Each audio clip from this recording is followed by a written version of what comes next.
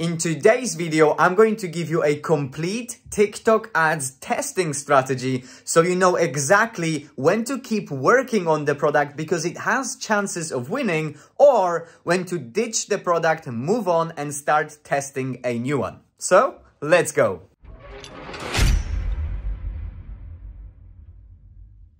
But first, for those of you who know who I am, thank you so much for tuning in again and watching another video. And for those of you who have no idea who I am, my name is 𝗥𝗲𝗰𝗍𝗀𝗧 𝗧cie, and since 2019, I have been working full-time as an online marketer. And in January 2022, I decided to take on a new challenge. After seeing countless of gurus on YouTube claiming they are making millions of dollars with dropshipping, I decided to give it a go. After seeing how easy apparently it is to make this business work, I had to jump in. Now, unfortunately, my journey wasn't easy at all. In the first 7 months of my journey, I lost over $18,000. I tested 25 plus different products. It just didn't work for me. However, in the middle of July 2022, I finally had my first breakthrough. I found my first winning product, and only 2 months later, I managed to make enough profits to recover all of the losses, and then continued on making huge profits months after that, and it just worked for me. So dropshipping is a good business model, but you will have to spend much more money and time than you think to make it work. Let's jump into this video, and I'm going to show you how to test your products on TikTok ads to find your first winner and finally start making that cash. Let's go. Okay, so before we get into the step-by-step action plan, let me first tackle a couple questions I know you guys will be asking, because you're asking me this all the time.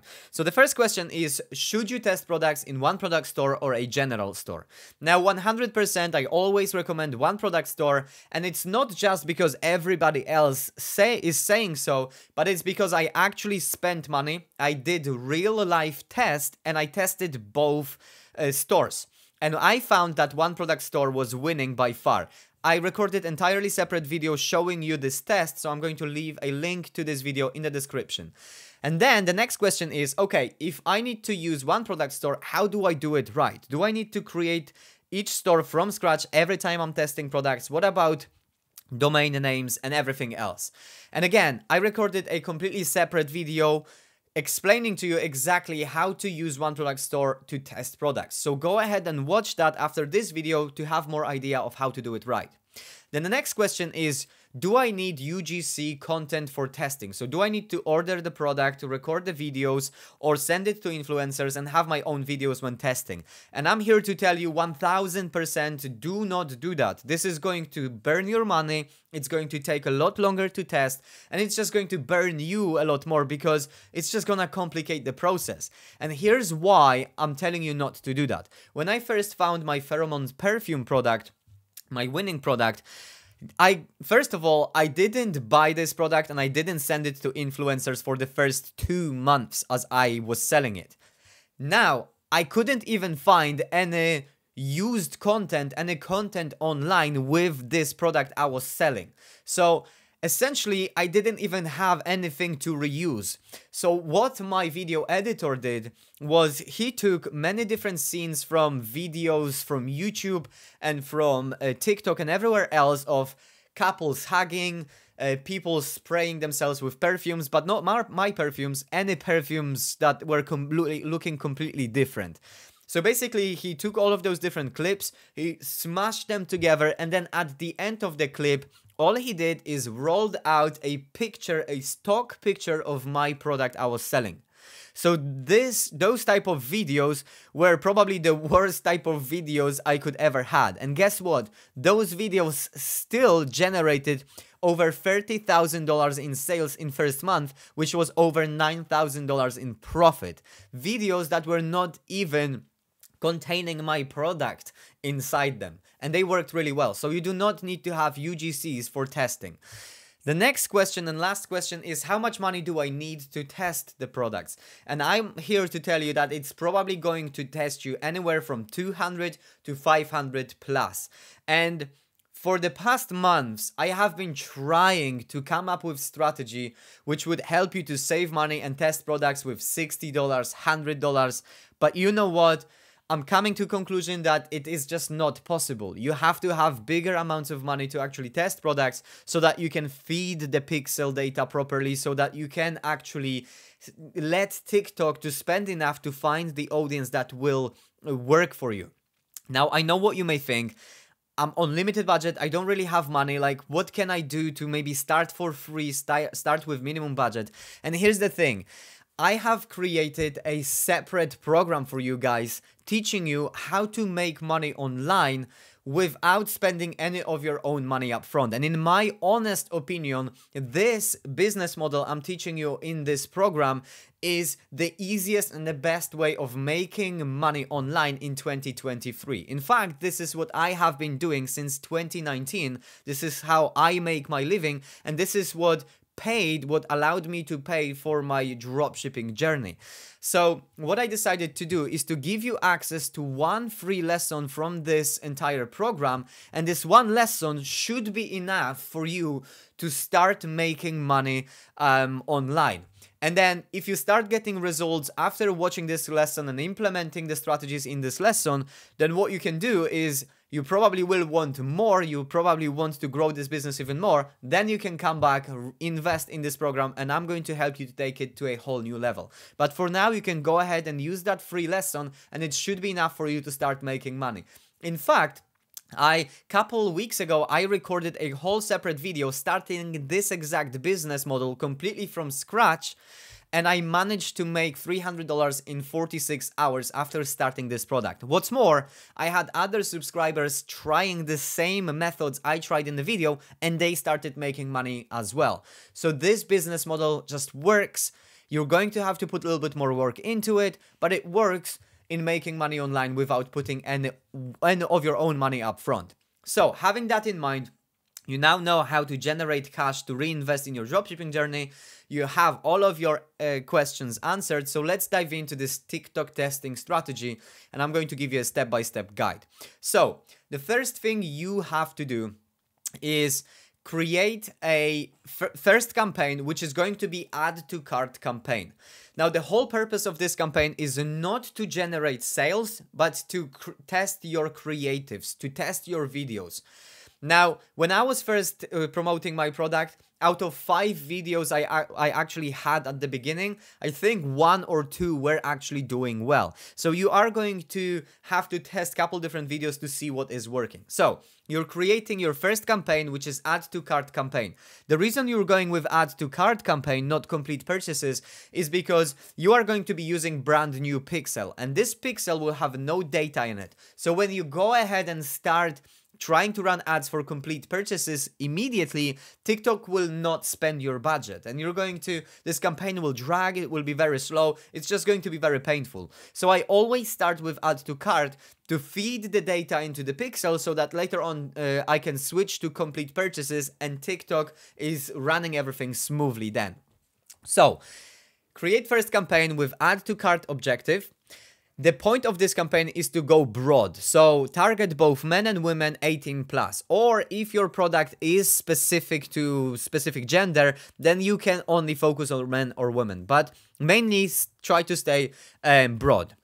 Then create 3 to 5 different video ads. And if you're wondering where you can get the video ads from, I recorded a whole separate video about how to create your ads very quickly and make sure they are winners. So I'm going to leave the link into that video in the description of this video. So create 3 to 5 different video ads. Then create 3 to 5 different ad groups. Depending how many videos you have, this many ad groups you will have to create. Basically, what you want to do is you want to put one separate video in each of the ad groups. Then each of the ad groups you have to set to minimum $20 to $20. Basically, that's the minimum you can spend on TikTok. So set each of the ad groups to $20. So now you're gonna have add to cart campaign with 5 different ad groups spending $20 per day each, and inside each of the ad group you have one different video, right?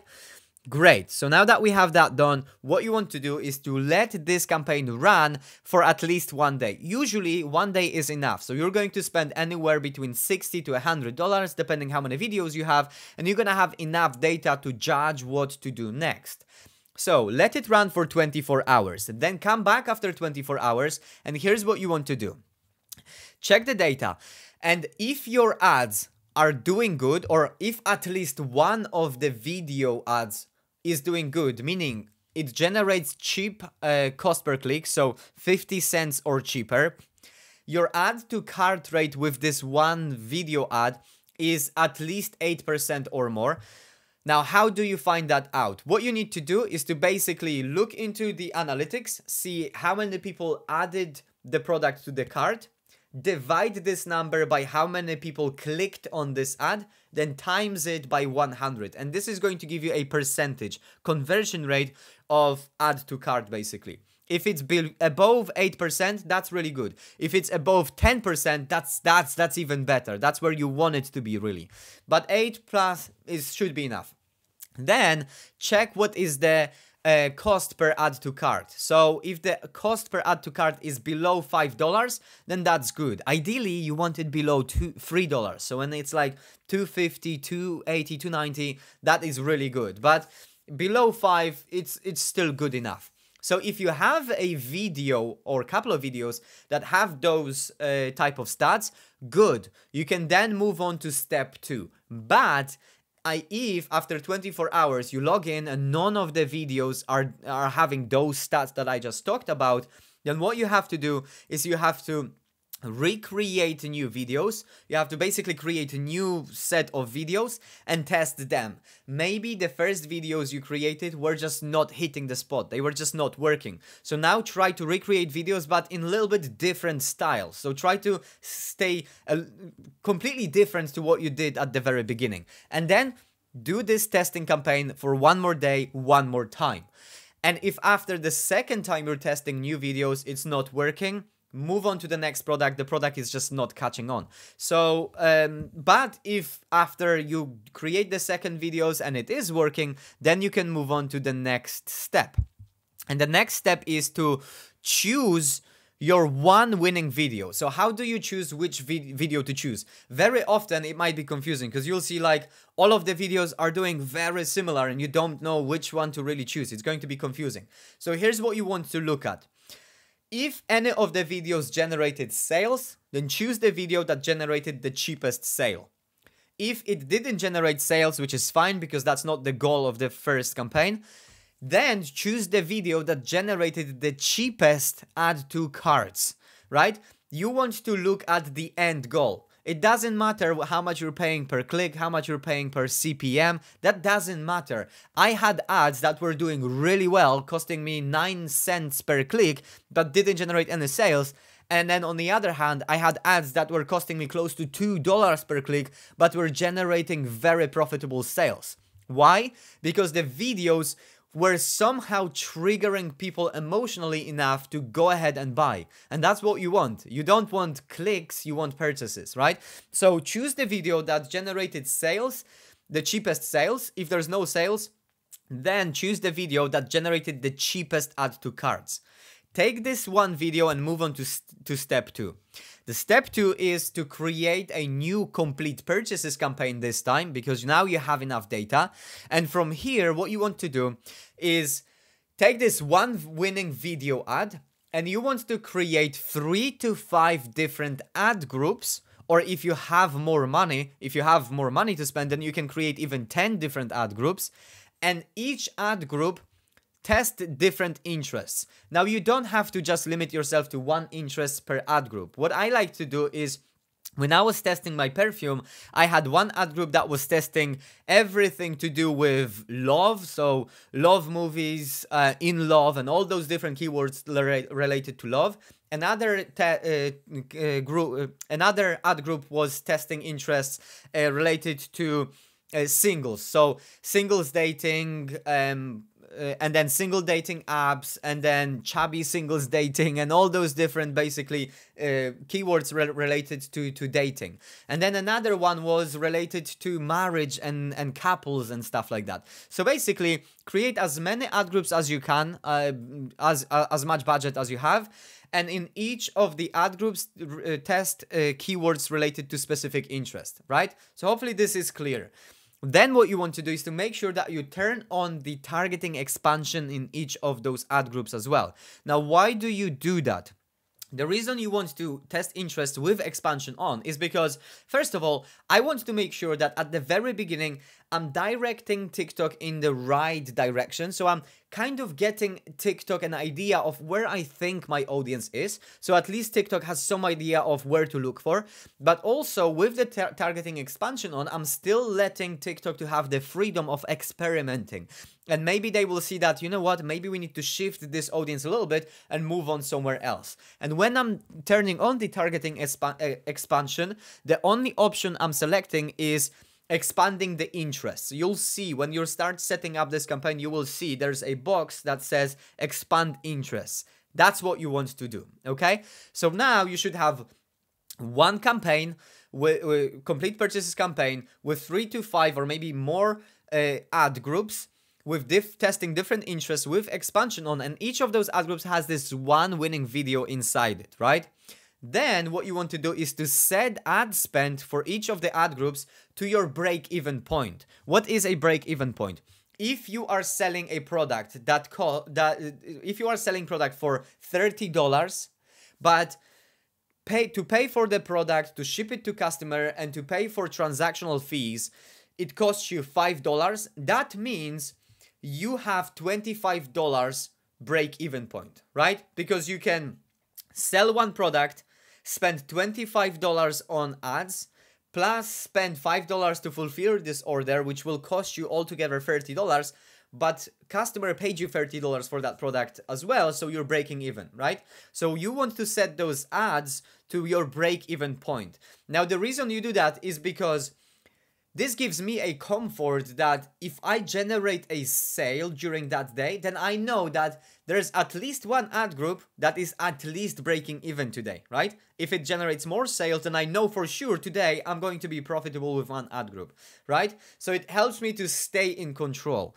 Okay, so you let it run for a day. What's happening next is after a day, you have to come back and check the data. And most often, what's going to happen is you are going to have a couple different ad groups that are generating sales. Good. What you want to do is leave them on. Don't touch them. Don't increase the budget. Don't switch them off. Obviously, don't duplicate them for now. Just leave them.